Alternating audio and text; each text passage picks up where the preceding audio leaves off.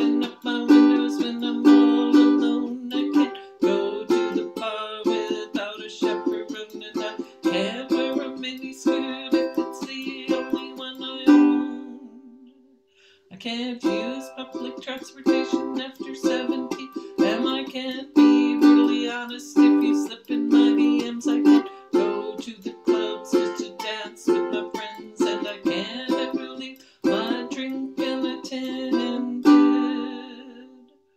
But it sure is a scary time for boys. Yeah, gentlemen band together, make some noise. It's really tough when your reputation's on the line, and any woman you've assaulted could come back at any time.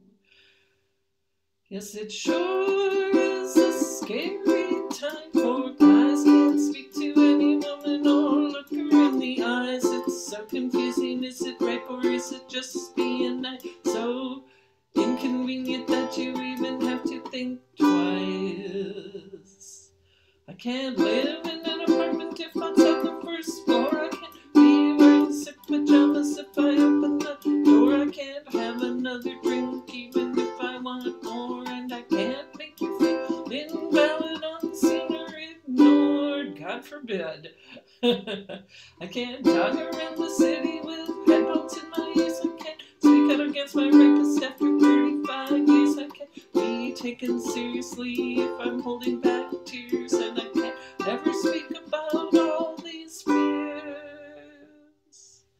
But it sure is a scary time for dudes. Can't text a girl repeatedly asking her for nudes. Can't make her have sex if she's not in the mood. And what gives her the right to give you attitude?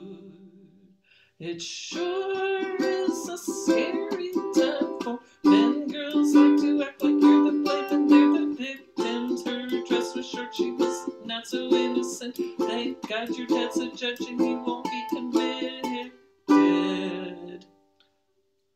Duh.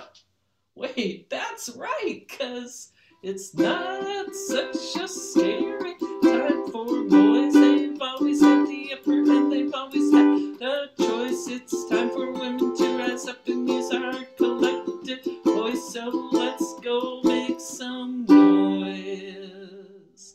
Run for office and vote for your own interest.